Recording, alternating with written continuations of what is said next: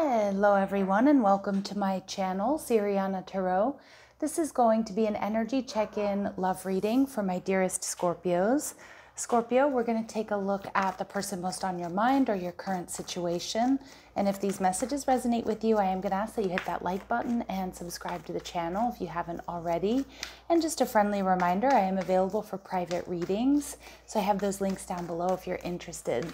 All right, let's go ahead and get started. Let's see what clear messages, advice, and guidance come through for my lovely Scorpios for their highest and greatest good.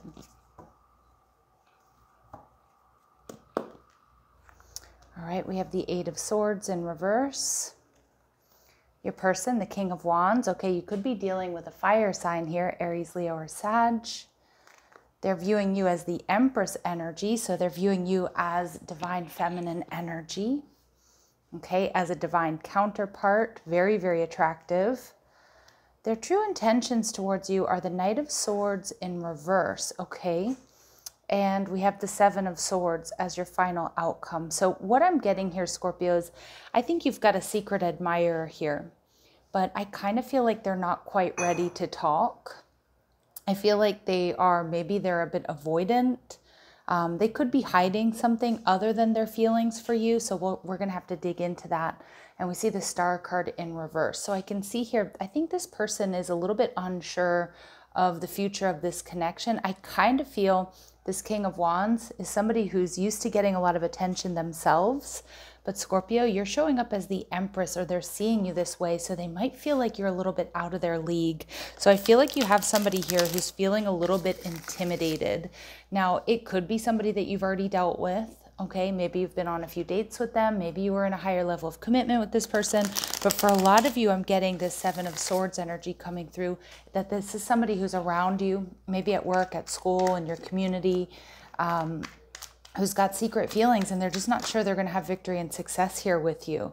So I do feel like, okay, we've got this King of Wands coming out twice. This person may be a business owner. I feel like they're quite strong in stature. Probably, like I said, they're used to getting a lot of attention, but there's I feel like they realize they need to approach you differently. Like, you're not going to be just all about the looks. So I'm wondering if they're a little bit worried about the intellectual connection here. Like, they see you as very smart. They see you as creative.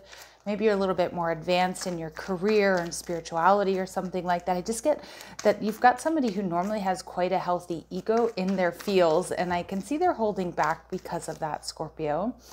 All right, so we see the Four of Pentacles energy in reverse, but this King of Wands isn't going to hold back forever, because there is this great compatibility here between the two of you. A lot of you, I feel like, again, like you could work with this person. You could see them out in in a shop.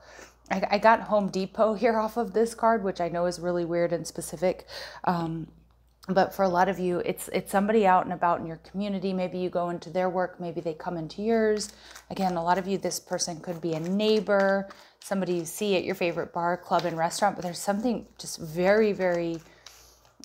They're very, very drawn to you, and there's something very, very special and very different about you, Scorpio, that has this, like I said, this person who normally has quite a strong ego, a healthy ego, feeling a little bit intimidated. And I can see that because Scorpio energy certainly can be intimidating. All right, yeah, see this person, it's almost like they don't know how to categorize you, Scorpio.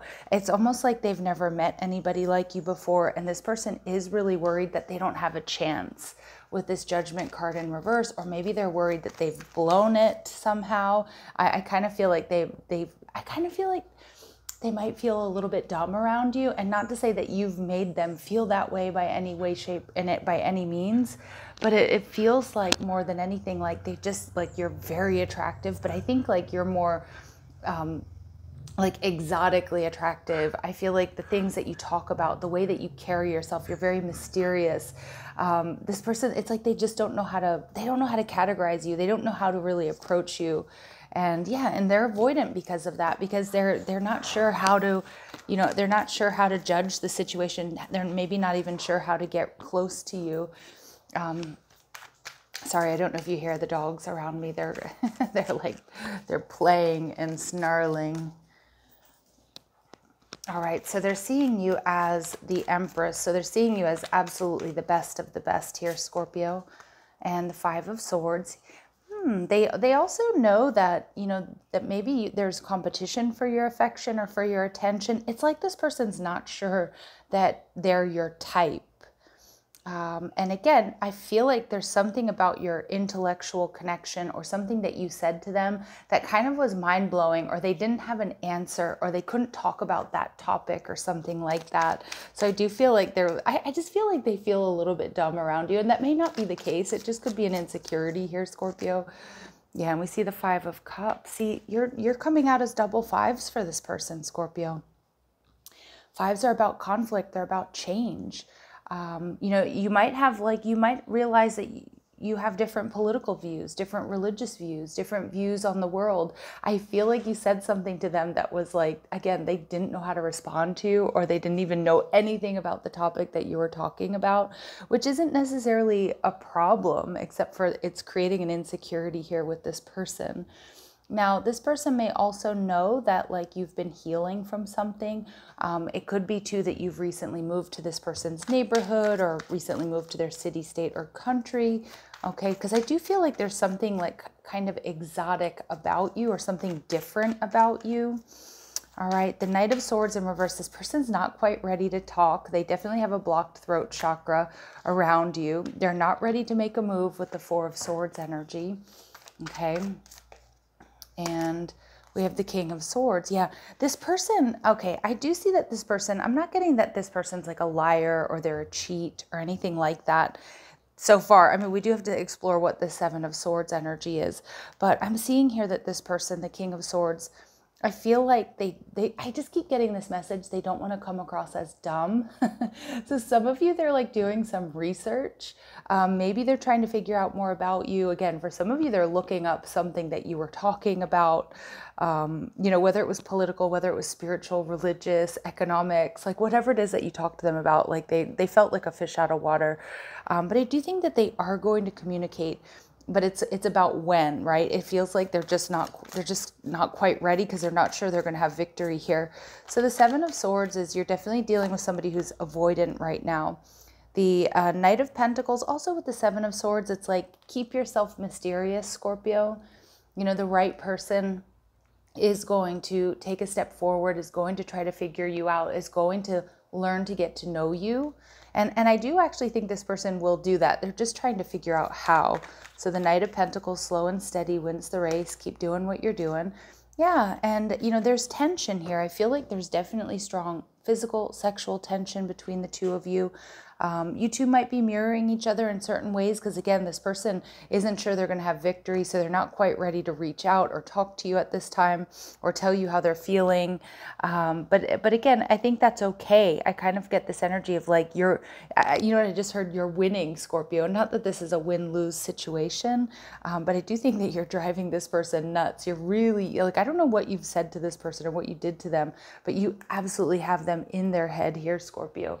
You have them in their feels. They're in this Eight of Swords energy. Because I feel things normally come pretty easy to this person, especially attention and that sort of thing. And now it's like they really want you, but they have to do things differently, or they have to approach things differently. I just don't think they're used to that. All right, so let's see what else we need to know about them.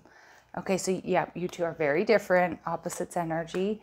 This person is loyal. I see that here with the King of Swords. Like, this is somebody who's not, you know, because with the Seven of Swords and the Knight of Swords in reverse, you know, we can get like a liar, a cheat, somebody who's very deceptive. But I don't get that from this person. They're just emotionally guarded because they're not sure they're going to have victory with you. And they may need to boss up here. I think they know that. I mean, I do think they're normally quite effective. They're normally quite strong. I think this person's a leader. I think they have a lot to offer, but I don't know what you've done to them, Scorpio. Let's see what they want to, what do they want you to know? What would they like to say to you? I'm coming to terms with the shame that has cast a shadow over me for so long. You know, obviously some of you may have a history with this person, but I'm reading for the vast majority of you that's not the case. I'm wondering if this person, there's something here about them like not feeling, I feel like it's not feeling smart enough. Okay, like this person may be like an athlete, or maybe they were an athlete. And not to say that athletes aren't smart. That's not where I'm going here with this. But I feel like they're good looking and they're quite, physically attractive. And I feel like maybe in the past people have told them that they weren't that smart. And I don't think that's the case. Okay, I'm just getting that. But there's something here that that they felt like they couldn't go toe to toe with you here, Scorpio. And they feel a little bit of shame. And I think you'd be very surprised to know that about this person, because I do think they come off quite confident. I'm becoming self-aware, and I've learned that what I've experienced again and again must come to an end. What I'm getting here more than anything, Scorpio, is this person is like the reason you're on this person's path right now, and the reason they're so like wildly attracted to you, but also really in their head about you, is because they're ready for a different type of partner. They're ready for a different type of person. Again, this person, maybe they used to date, or they normally date people who are, quite shallow, or, just not like you at all, right? So, and we get healing. So your words, your demeanor, and the way you've extended forgiveness and grace has helped me more than you know. So again, what you say to this person and the way that you have extended them grace has got them in their fields, has them hook, line, and sinker. We do see reconciliation here at the bottom of the deck. So I don't think this is much of, this doesn't feel like an X to me at all, Scorpio, but what it does feel like is this person can't wait to see you. They can't wait to see you next. I feel like they have something prepared to say. Oh, yeah. All right. Let's see. That's kind of funny to me. Like about something that I don't think they've ever researched or talked about much before. They want to impress you, in short. They really want to impress you. Let's see what messages Spirit has for us here. So Spirit saying this could be a true love situation, Scorpio. This love is emotional, physical, and unconditional. But you and this person don't share the same vision. I do feel like you two are very different in a lot of ways. And that's something that, if you want to explore this connection, you have to really sit with, take your time getting to know each other, because we do see opposites and different pages. You might have very wildly different outlooks, Scorpio, but it doesn't mean it can't work, but you do have to choose what's best for you. And there is some sort of intense connection here with that past life love. So some of you, there is a past life soul connection. Despite being very different, there could be something, that feels very familiar about them at the same time. Scorpio, you're going to have to let me know down below in the comment section how this resonates with you. Oh, I need to know. I need to know. Final messages for my Scorpios, please. True love coming out twice. So despite these differences, we've got double true love here, Scorpio. This is the romance of a lifetime. All right. And we have soulmate. But I was going to say, damn, drop the mic. Yes, this is your soulmate. And, it's okay that you retreat, Scorpio. Again, I feel like this person, part of their lesson here is to make that first move and kind of get past their ego and those fears of possibly not being good enough, not being smart enough, or whatever it is that they're feeling, doing something different. And I feel like there's just so much potential here in this connection.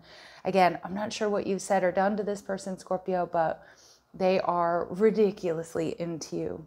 All right, so I'm going to leave it here, Scorpios. I'm sending you so much love and light. If these messages resonate, don't forget to hit that like button, subscribe to the channel. Check out the description box for ways you can get a private reading, or if you like the cards I'm using, or if you want to follow me on TikTok and Instagram. Love and light. Take care.